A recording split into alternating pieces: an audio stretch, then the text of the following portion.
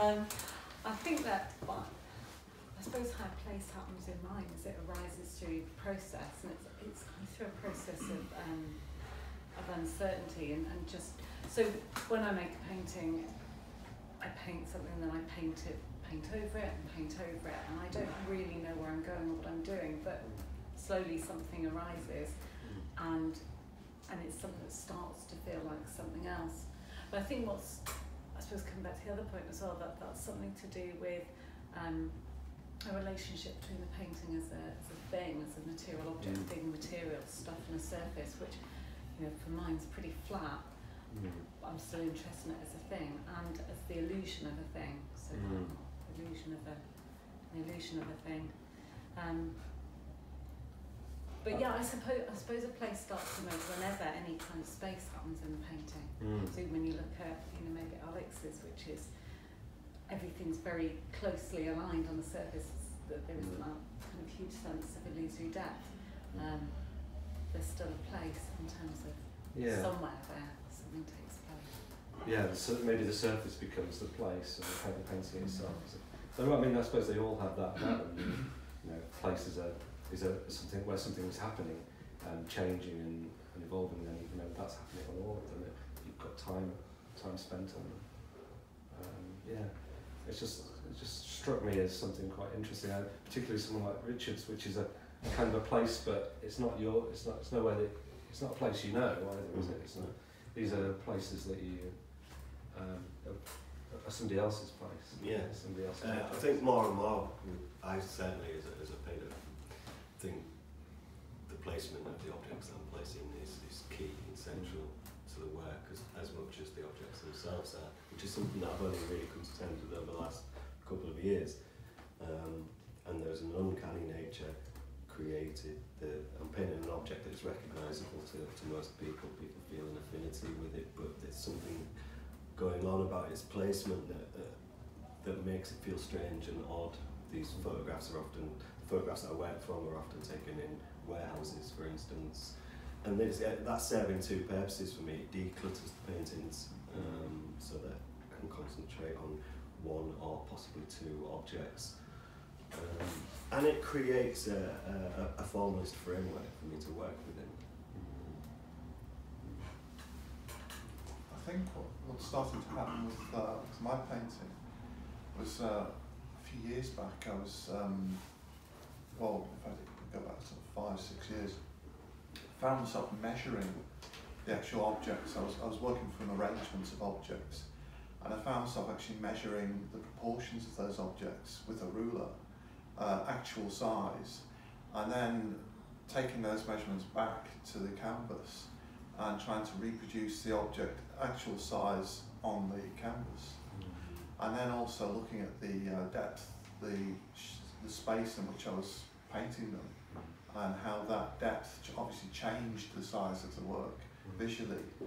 And I found myself sort of increasingly sort of looking at the measurements, the relationships of size and depth more and more, to the point where I started to think, well, what am I really painting here? And you know, I'm actually working from the object. Am I really just working from measurements of the object? You know, it all became a bit kind of mixed up, you know, and so that's where the realization that really abstraction was starting to come into the work without entirely knowing why at that point. But you know, I think when you say talk about that, it kind of takes me back to looking at someone like Ewan Uglow's work and that kind of real attempt to pin something down. The closer you get to it, the further away you go. That's it. Quite odd about that, and you kind of then start to lose your position, if you like, which is kind of, this is me and that's exactly the thing in front of me. Once you start to examine that. Well, then you start to, when you're arranging the objects themselves, you start to think about that arrangement in those terms. So next thing you know, you're choosing objects that are either rectangular or something else that fit colour-wise with, you know, and the whole game of organising the objects becomes kind of part of the whole thing. And soon, is the object part of the work? Is that actually the work? You know, that question starts to come into your mind. So, you know, before you know what, you're in a bit of a pickle. I'm quite interested in the debates between Judd and Fried, Greenberg, etc. Judd's attempt to be almost all object, the kind of the literalness of that. This is entirely present as object, and the kind of it's almost a fantastic failure, that idea. You know, you have to will that to be the case. Once you open yourself up to a world of pictures, a thing, as soon as you break a picture plane in painting, and Judd acknowledged this, you're in another place, you're in picture land. You're not just here, you're here and you're there, whatever there might be. So I'm quite interested in the idea of maintaining that relationship of awareness of process and presentness, whilst also thinking about this kind of play that I'm engaged in terms of conjuring up associations, pictures, likeness, whatever, and backing off from that a little bit. And the more I back off from it, the more it seems to come back to some kind of paint or presentness in the studio.